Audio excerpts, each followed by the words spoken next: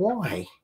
Why is my child moody, and why do they have these emotional outbursts? And they seem very emotional, they're very grumpy, etc., etc. Why is that? And what can I do about it? Is there anything that you can do? And we've all seen it. I mean, I think that the greatest one for me is, I'm a little bit older, so maybe, I don't know if you remember this, there was this program, and I think it was Harry Enfield, and he used to do this thing, this Kevin character, and it's that he turns into the teenager overnight. So one day he's like, hey, I want to play Mario Kart, and he's playing, like, waiting to get Mario Kart, and all of a sudden he's like turned to 13, and the clock goes bing, and he suddenly goes, ugh! And he turns into this, I hate you. I think it's amazing to watch, so funny. But anyway, so that's almost like the character we see, isn't it? When we see like these preteen teens, is what happens. What's happening is like they're in this, it turned into Kevin. What's going on? But why are they like that? What is going on? It's not like on the Harry Enfield show where he just changed. It's almost like that. I can't get that out of my head right now. But anyway, why is my child so moody? And why do they have this emotional, they're really stuck in these emotional, get stuck in this emotional side, tantrum, whatever. So what's happening? So of course your child at 10 plus, what they start to do, obviously they're grown. You ever seen them like where one day you're walking around and they're here, and you wake up the next morning and they've just grown. They've just grown. Well, it takes a lot of energy to do that. But what we've got to consider is there's a thing in your body being released constantly. It's called cortisol. And cortisol's, it's that fight, flight, faint,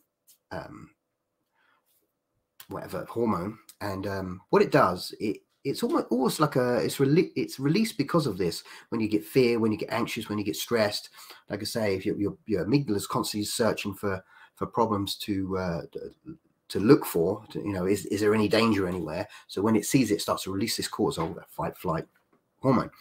But it's also released as a pain reliever. So, I mean, when you're growing, teens, preteens, they don't feel themselves growing because the cortisol is being released constantly, and it acts as pain relief, So it's not like, oh, I can feel my fingers and my body growing. They don't do that, okay? But it's released this cortisol. Of course, when you've got cortisol running throughout your body, and then they're a little bit moody. But what's the first thing people do when they see someone, when they're a little bit, when they're moody, or, they're grumpy, they're emotional? Stop being so moody. Well, that's really going to help. And let me ask you, if the last time you felt a little bit down, someone come up to you and said, hey, will you stop being moody? Did you instantly go, oh, wow, thank you for saying that. I feel so much better now. That's not going to help, is it, at all? Especially with the overabundant amount of cortisol running through these guys' bodies. Obviously they need the pain relief. It's not just that, but their brain is being reconstructed. It's going from adolescent brain to an adult brain. The prefrontal cortex under construction. There's a lot of energy coming to the back of the brain here. There's lots of things going on, which once again require a lot of energy. Okay, so they can feel tired. That's what sometimes they feel a little bit down, etc. But mainly because this cortisol, this stress is running through the body all the time. And then what they get is, hey, why are you moody? Why are you emotional? And of course, that makes them more emotional. What do people, most teachers, parents, etc., do then is they shout at them, hey, come on, stop. You need to do this. It's time for you to get out your room. It's time to start doing this or start doing that. Well, of course, then you add more cortisol when it builds and builds and builds until they just get more and more moody. And like I've said, imagine yourself on those days when you're not feeling quite up to it and you're feeling a little bit down or a little bit stressed, or you feel a bit sad. Stop feeling sad. That's really helped me. It doesn't. So what do you need to do? Okay, so we understand why. We understand why this problem's science. Okay, but why? What do we need to do? We need to aid them by countering cortisol. That's simply it. And so what you need is you really need the release of the good hormones to counter cortisol throughout the day. So throughout the day, it's not just like one thing. I'll bring them to a class and then bring them to a class for an hour and then that's their problems fixed for the week. It's not that. So that's what we do here at Skills at Icon, is that we don't just teach the kids martial arts and etc. We help them through a program, and we help to stimulate the parts of the brain that need more empowerment. We help to release good chemicals to counter cortisol through that time. But what we do is we help the parents. We have like educational courses that parents go on so that they can watch this and they can take what we do in the class here and use it all week long. So you've got to consider that if a child's brain is constantly being flooded with cortisol, What if we had the power, the skills, the knowledge to constantly counter that through the morning? So they wake up and they've got like 100 cortisol, for example, in their brain. And what happens? What I need to do now is I need to count that with 100 good things. How do I do that? How am I going to get them points in there? You know, and it's really simple when you know how. It's one thing we do from beginning to end at classes here at Icon using the skills program.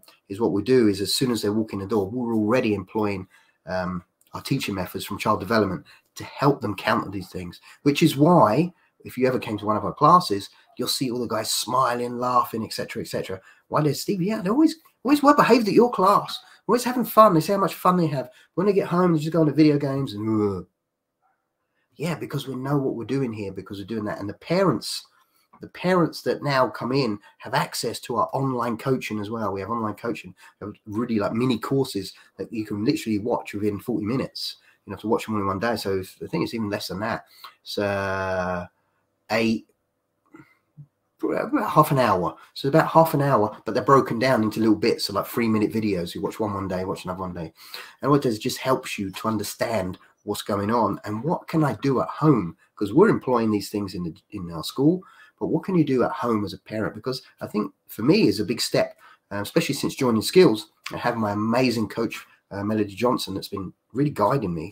And that is the understanding that when you teach martial arts, you're not just teaching the kid that shows up. If you're teaching child development martial arts, what you're trying to do is trying to help the family, trying to help the, you know, it's like it takes a village, right? So you're trying to help the kid, you're trying to help the family, you're trying to help the brothers and sisters, you're trying to help the parents, to just get this understanding so that the whole family suddenly starts to run a lot smoother.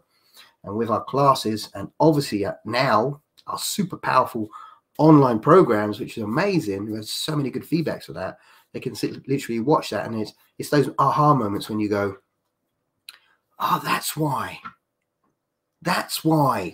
All I need to do is this. Okay, I got it. It's those aha moments that are just gold, you know, and that's really helping our parents, our families here at Icon Jiu-Jitsu team. So thank you for there's 2 people that send a very similar question. And because they were the same age group, I think one was 11, one was 12. This is a great question, isn't it? What a great question. Why is my child becoming Kevin? You know what I mean? Why are they suddenly, you know, when there was 5 and 6, they were just full of energy. 7 to 9, they were so excited, and they hit like the 10, 11 mark, and suddenly, oh, I'm just going to play video games all day. I just want to sit in my room. I don't want to do anything, you know.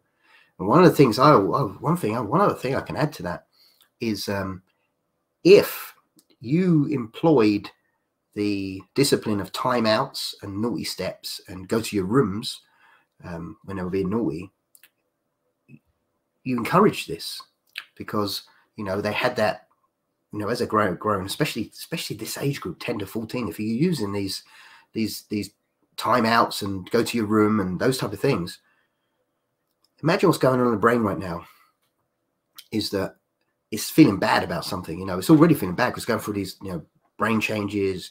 There's cortisol being released because the body's growing. It needs to make a painkiller. That's stress, that's anxiety. It's flooding the hippocampus. It's making it hard for them there. You know, prefrontal cortex under construction.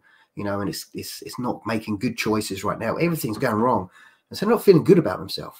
And we tell them, hey, just go to your room, go to timeout, go do this, go that. And when they get older, they start to feel they have an emotional problem. They feel something bad. What do they want to do? They want to go on their own. They want to go and sit on their own. I don't know why he's in his room all the time. Well, if you employed those timeouts, that's probably one of the reasons, because they got so used to, I mean, the brain is like, it remembers things, right? Hopefully. So it gets this, you know, this idea that, hey, look, let's write this down on this piece of paper in our brain. Feel bad, isolate.